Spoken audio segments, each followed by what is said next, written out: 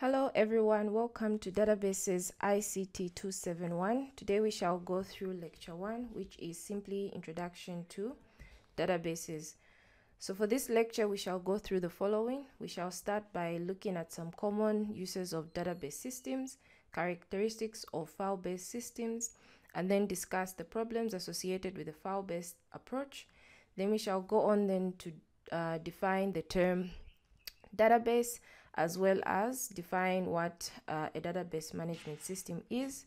We shall then look at some typical functions of a database management system, some major components within a database management system environment, as well as the personnel involved with the DBMS environment. Then we shall look at the history and development of the database management system, and then finally discuss some advantages and disadvantages of using database management systems.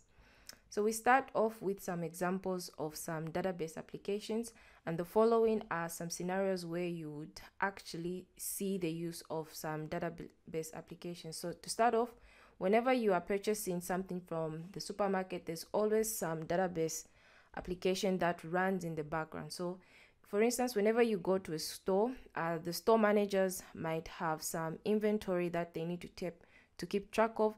So to make this process easier for them, you would deploy and implement a database application that can be able to take track of how much inventory is still there, when certain goods need to be shipped or bought, and also how much of a certain commodity has been bought, as well as how much, which time frames do we see spikes in sales, or when do we see declines, and all of this information can be then used for further decision making scenarios within a supermarket.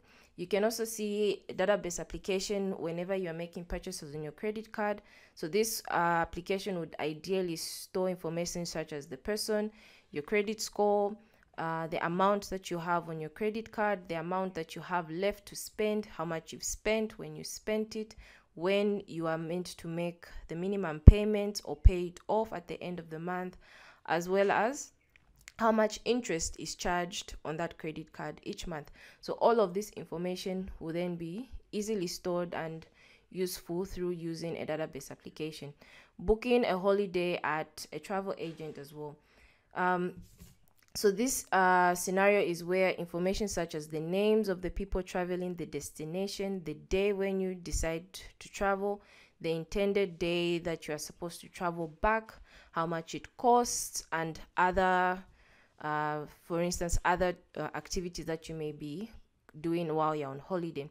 We also have using a local library. So this is where you would borrow books from a local library. So this application would store information such as the name, your address, how to contact you, what book you borrowed, and the day you borrowed, and when it's expected to be returned. Taking out insurance is another situation where database applications are used. Renting out a video, so it would be the same scenario as a local library, but in this case, now that renting videos is now obsolete, we now have streaming services. But in the same way that renting out a video uses database applications, even streaming services still do use database applications. So for that scenario, when looking at streaming services, you would have information such as the name, maybe an email address associated, what payment method you used, how much is your monthly subscription, and when that subscription was activated or when it will expire. So these are some examples of database applications. So we first go ahead and then look at how things were initially stored before we came up with database applications or database management systems. So we have the files-based systems, and this one was based on a collection of applications that perform services for end users. Usually these services were meant for retrieving reports. The main idea within a file-based system is that each program that was written had and managed its own data. So we shall see an example of what a file-based system looks like. So in this scenario, we have, let's assume, two departments. So we have the sales department and the contracts department. And when you look at the diagram, we see that both the sales and contracts department have their own specific application programs. And each application program is then pulling out data from some file system that contain sales files. In the same way, the contracts department also has its own application program that's pulling certain information from the contracts files. And when we look at these application programs, we see that both of them have an interface for data entry as well as retrieving reports. But not only that, they also have their own specific file handling routines as well as file definition. So the sales has its own file definitions and the contracts has its own file definitions. But then if we look at the bottom, we see that the sales files actually stores 3 different tables. So the sales file stores property for rent, private owner information, as well as client information. The contract, on the other hand, also stores lease information, property for rent, and client information. By looking at these 2 files, file structures, we see that both property for rent and client is actually also included in the sales files department. But the content in which that these 2 departments are retrieving is different. So for instance, in the property for rent within the sales department, we are retrieving the property number. We can also retrieve a street, city, postcode, the type of the property, rooms available for that property, the rent associated, as well as the owner.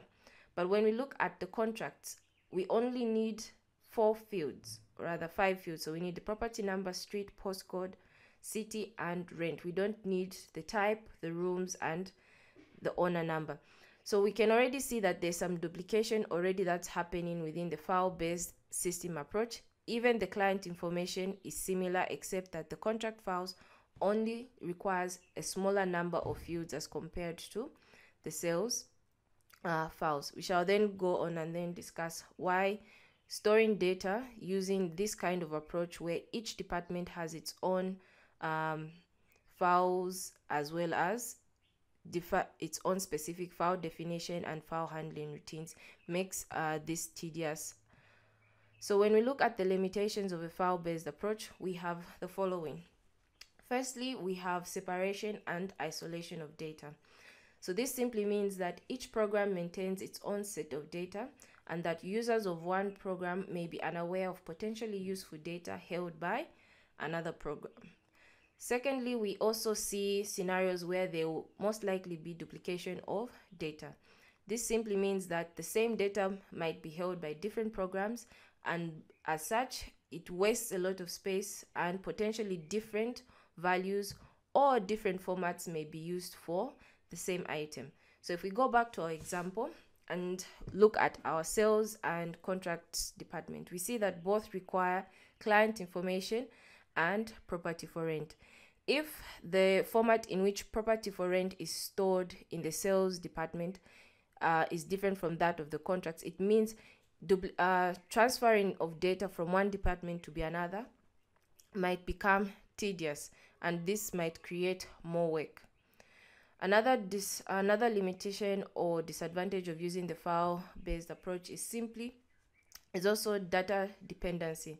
So the file structure is defined within the program code. Another and fourth limitation of the file-based approach is that incompatible file formats. So the programs are written in different languages and so cannot be easily accessible by other files. So if we go back to our example, so if the sales application uses a specific kind of format or programming language that is separate from contracts, we cannot simply exchange the way in which these applications are written to retrieve information from their respective file structure. So whenever there's a change that is done, a complete overhaul has to be done, where the program has to be rewritten in order to suit those changes and accommodate those changes. So those are the limitations of the file-based approach. As such, the database approach was introduced because the the definition of data was embedded within the application programs, but we want a scenario where we can easily manipulate the data and the definition of the data without having to change or edit the application program. So rather than being stored separately and independently, so we want things to be stored in a centralized location, and little or no changes should affect the application program. So as a result, the database and database management system was created to answer the limitations of the file-based approach. So we then go on to discuss what a database is and then what a database management system is. So a database is simply a shared collection of logically related data, but we should also have a description of this data, which is referred to as metadata or the system catalog. So a database is simply designed to meet the information needs of an organization. And remember, so we have logically related data and a description of this data, which is a system catalog. And the reason why we need a description of this data is that whenever information is easily transferred from one organization or it changes hands from one person to another, we can easily understand what's going on. So logically related data comprises of 1, entities. So these are things that we are trying to model. So in the scenario that we were given concerning the file-based approach, we can assume that that is a property for rent or some property investment company that we're trying to model. So those are the entities, but those entities also have some certain characteristics which we refer to as attributes. So examples of attributes that we've seen are, for instance, when we're looking at the client, we had the client number, we had the name, we also had the street, the postcode, and other relevant address information for the client as attributes. And secondly, or rather thirdly, we need some relationships that bridge the gap between these two entities. So relationships are what will actually create this logical relationship between entities to give a full picture of what the organization is trying to achieve. So if we look at our example, we can assume that the organization is simply trying to get property for rent leased out to potential clients. So once we've understood what a database is, we can then look at what a database management system is and the role that it plays. So the database management system is simply a specific software. In this case, it's an application program that enables users to define, to create, and control access to the database. The database in itself is actually the container that holds all the data. So this is where you'd find specific information for individual clients in our scenario that we were given, or property for rent. But then on top of the actual data, we need a way in which we can, one, create those entities, as well as maintain those entities, and even perform operations where we can also create those relationships within those entities and also control access to that database. If we go back to our file-based system, when we look at control, we already saw that the contract department didn't require all the information regarding the property for rent table or entity, and also it didn't require the full table and attributes of the client. So this is where we also control access by using a database management system. So a database application program, a DBMS is simply an application program that interacts with the database by issuing appropriate requests through SQL comments to the database management system. So moving forward, so having looked at the limitations of the file-based approach and seeing that the database approach was created to address the limitations, we then look at the same scenario, but in this case, we look at how this problem is sorted within the database approach. So in this case, we still have our sales department and our contracts department. But now we see that rather than having two separate links to access two separate databases, we only have one. So we have sales application programs that sits here where the data entry and reports takes place for the sales. We also have the contracts application programs seated within some form of computer system somewhere on a server that deals with data entry and reports for the contracts. But in this case, we direct all our instructions to the database management system. So this is the one that will issue out the SQL commands that will either provide restrictions, it will create or manipulate the data such that it only retrieves relevant information that's specified within the sales and the contracts department through their specified application programs. And we look now to see that rather than having two storage units, we now have one storage unit. So we now see that the property for rent, private owner, client, and list details plus the file definitions are all stored within the database structure here. And we can see at the bottom that rather than having two instances where we have a separate file structure and database file structure for the sales and contracts, we have one. But the database management system is able to filter exactly what the contracts department needs to see, as well as what the sales department is in to see. But the entire definition for property for rent is only represented once. Private owner is only represented twice. The client entity or information is also only stored once. In the same way, the list information is only stored once, and management access in terms of manipulation is done through the database management system. So when we look at the database approach, we have the following two languages.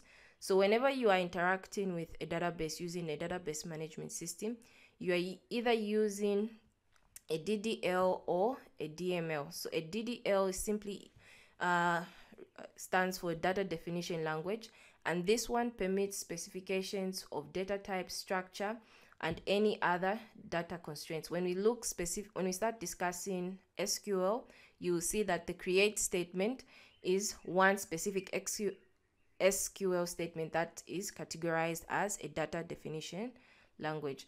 All these specifications are stored within the database.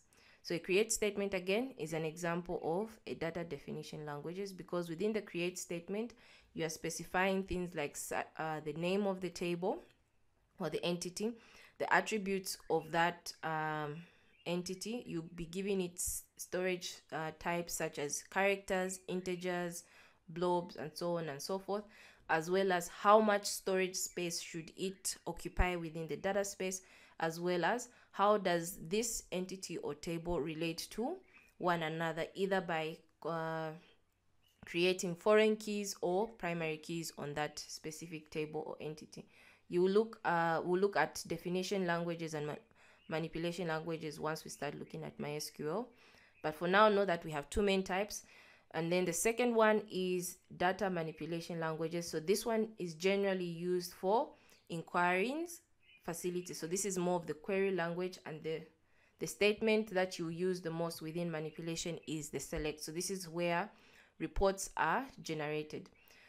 So with the database approach, we have controlled access to a database, and this may include the following. We have a security system infused within the database approach, an integrity system is infused, a concurrency and control system, as well as recovery control system and user accessible catalog. So all of these will become apparent once we start looking at the practical side and when we start executing SQL commands. And when we talk about the database approach, we cannot do without talking about views. So a view is simply something that allows us to see a certain section of the database that pertains to what rights that you have.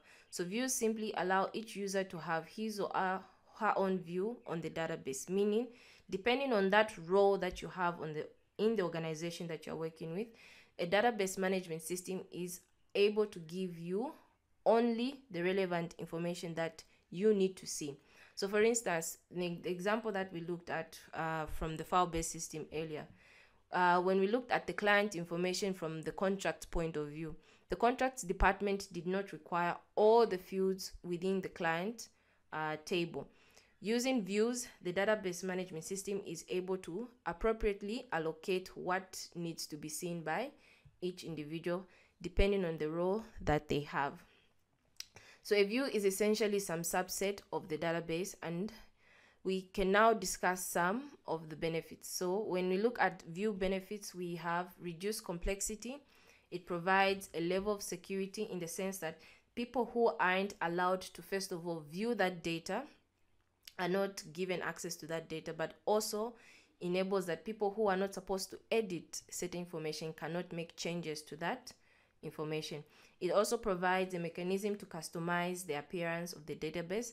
So with views, the way in which reports are generated through the application programs is non-dependent on how the structure of the actual database looks like. So what you may see might actually be very different from how the fields are evenly arranged in the database. So it presents a consistent and changing picture in the structure of the database, even if the underlying database changes. So we then go on to discuss the components of a database management system environment. So we have the following components. So we need hardware and software. So this is machine dependent. So this would be where we have a server that houses the database system itself. Then we have the data itself that is required. So this will come from an organization. And then we have the procedures and the people as well, which will also come from the organization. Then we look, so just to further explain what these are. So hardware can run from a PC to network computers. Software would be the database management system itself, the operating system, network software, and also other application programs. Data, this is used by the organization, and the description of this data is called a schema. Then we have the procedures. These are the instructions and rules that should be applied to the design and use of the database. So this is where mostly restrictions and security access are highlighted under procedures, as well as other company functions that it has. And then finally, people who will be interacting, viewing reports, entering the data, as well as making use of the information that is retrieved. Then we have roles within the database environment. So we have the following roles. So we have a data administrator, and then we have the database administrator as well. Within the database environment, we can also have database designers. So these would be people who are specifically hired to either work on the logical and physical layer of the database. So once we start looking at the database model, these logical and physical layers will actually make sense. Then we have application programs. So the application programs work hand in hand with the database designers, the administrator, as well as the data administrator. So application programs could be written in any programming language. So the most common ones are PHP, Java. So any language that you can use to pull out and send data to the database. And then we have end users. So these may be sophisticated or just simple users. So once we've now looked at the roles, the components, the history, advantages, or not yet advantages, we then look at the history of database systems. We had the first generation, which were hierarchical and network database systems, and we shall see these either in this lecture or the next lecture, a diagram of what this looks like. Then we have the second generation, which are relational. And relational are what we use today, although we have the third generation, which is object-oriented or object-relational. So we then discuss the advantages of a database management system, as well as their disadvantages. So of course, now that we have seen the limitations of the file-based approach, we then look at the advantages that have been brought about by creating a new database approach. So the first one is the control of data redundancy, as well as data consistency. Thirdly, we have more information from the same amount of data. We now have data sharing. For if we look at our file-based approach, sharing of data is more apparent because we are accessing one database system rather than two database system files. Then we have improved data integrity, meaning the likelihood that information is different across departments is unlikely because you're accessing the same data source. There's also more improved security, and because we have a centralized system, there are enforcement of standards across the board, and we can easily scale database management systems. We also have balancing of conflicting requirements because we're looking at a central database location, improved data accessibility and responsiveness, as well as increased productivity. Furthermore, we also have improved maintenance through data dependence, and we shall look at data independence in detail once we start looking at data models. Increased concurrency, meaning we can execute multiple queries and query and access the database at the same time from more than two departments in our case that we were shown. Then we have improved backup and recovery systems that are inbuilt in database management systems. But of course, with everything that has good sides, we also have disadvantages. So some of the disadvantages of database management systems include, we have complexity, because this is a separate application software on top of the application softwares that you have to write for the organizations. The size of these systems are huge, as well as the cost of acquiring a good database management system might be expensive. Of course, there are free versions available. So we have additional hardware costs, as well as cost of convergency, and performance sometimes is also a disadvantage. But we also have a higher impact of failure. If we look back to our example, where both departments were now accessing one database, if that database system or that database file crashed, it meant that no one can actually do work. So we have a higher impact